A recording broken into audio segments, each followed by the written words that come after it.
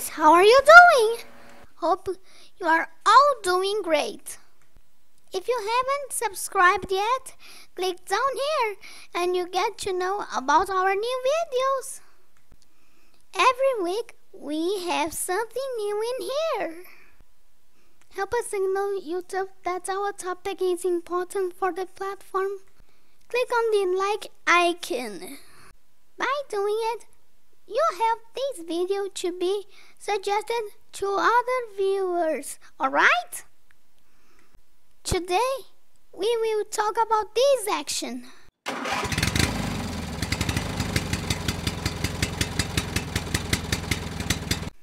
Do you recognize this sound? Yes, this is the start of a car engine, which you may have thought of the most modern way, right? Well, it wasn't like that in the beginning of the car history. Do you know that there used to be a hand crank at the front of the vehicle to start its engine? We have to admit that it was rather inconvenient, difficult and dangerous. This was necessary for the engine to keep a predetermined acceleration until the engine could power itself.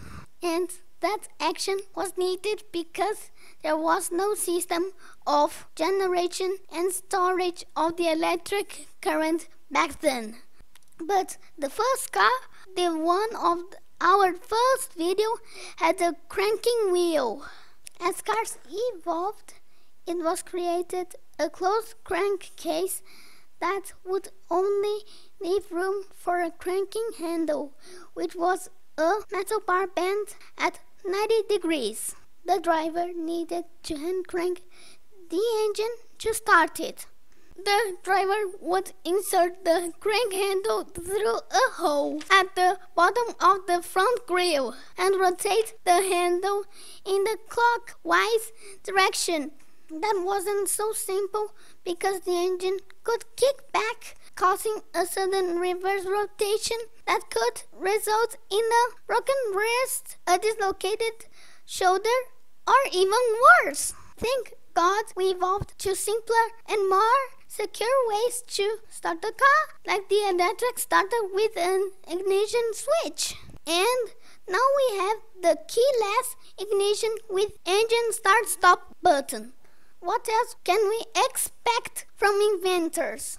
Well, I don't know, but as long as it turns our life simpler and easier, will be great to have some more ideas. If you like this video, click down here and also suggest it to your friends. Let's continue talking more about cars, alright? Thanks for watching. See you in our next video. Goodbye.